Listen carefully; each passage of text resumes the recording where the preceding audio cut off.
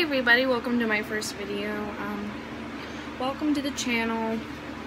That's all I'm going to say. Probably a lot of you are from Facebook. But today I'm just going to show you how to pose a lion head. So this is my junior doe, Rosalina. And she's a seal. I'm pretty sure. Either a seal or a really dark Siamese sable. But I'm just going to show you how to pose them. So I'm just going to say, you probably, if you're watching this, you probably don't know how to pose them or you're bored.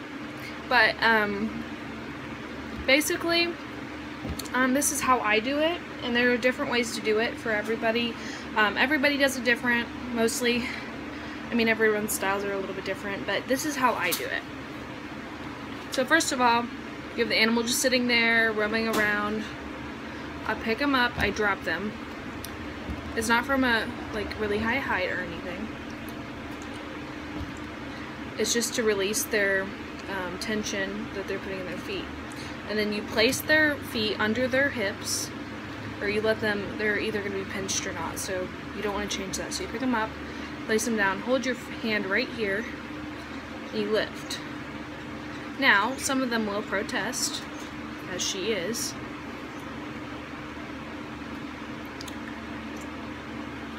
And some will not. But you have to work with them on it. This is a really unflattering angle for her. But anyways. And that's basically how it is. Anyways. Here's from the front.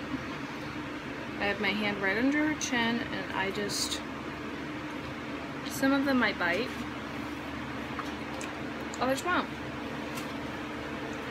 But she tends to sit up well, which tells me that she has a good body, or a good structure to sit up well. She's still quite young. I'm not really a big judgment on the age, or on them at this age. She's like 8, 9 weeks old. Hey, stop. Anyways, I will do one on the Hallnops, and on Netherland Doors, and apparently maybe on American Fuzzy Lops if I ever get paid of it. But I'm open to suggestions if anyone has any. I can try and make it work. But yeah, welcome to the channel. Hope you enjoyed this video. Yeah, this is Rosalina, and hopefully you'll see her again. I'm actually going to get one more example who's a little bit of a better poser, and then I'll end the video.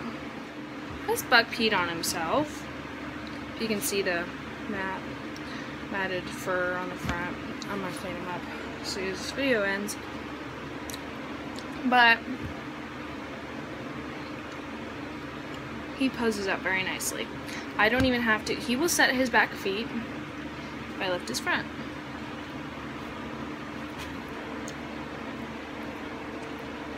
His bone's a little bit longer, but I really like his structure on him.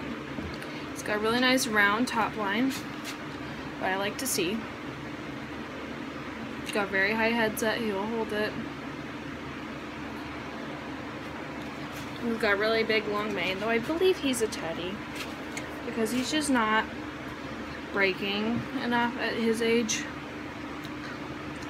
So he could be a just a really, really slow breaker, which just happens. And a break is the hair. There's gonna be like normal hair right here on the back, but this is just all normal or all wool. So he's either just a late breaker, like a really late breaker, it's almost 6 months. I don't see hardly anything. Or he's just a teddy, which is a teddy is something that has no break but can still be useful in a breeding program.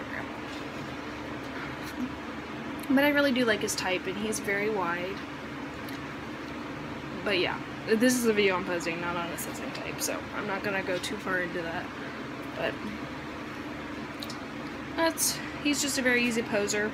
You want to get as many of these as you can because they will help you out in the long run. Does will be a little bit more flighty, especially if they're younger.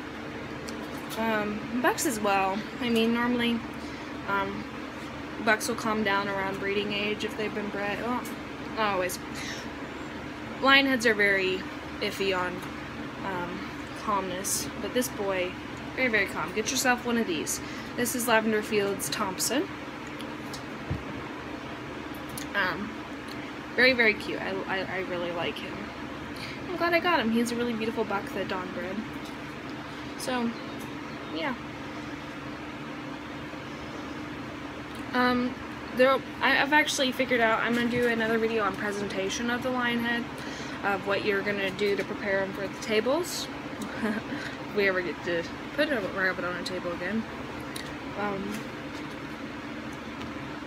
But yeah, there's a lot of presentation work that goes into preparing the mane and the rabbit for the tables. So, oh, don't pee. Oh, just peed on the back. Oh, great. Okay. I just got my broom and go dirty. Anyways, so yeah, hopefully you can get your rabbits to pose.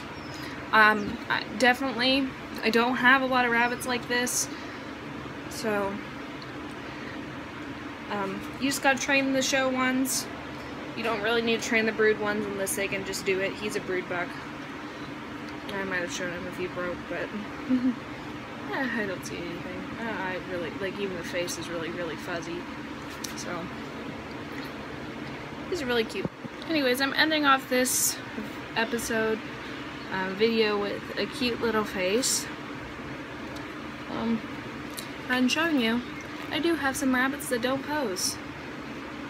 You gotta train them. Or the person before you has to train them. You probably seen here. And I just pose the babies. It's practice. This little buck, little tort buck. Boop, boop, boop. So yeah, I hope you guys enjoyed this episode. Remember to leave some suggestions on what you want me to do next, and I'll try and do that. So, Arabian Night says goodbye, and I'll see you all in the next episode, hopefully. Bye-bye.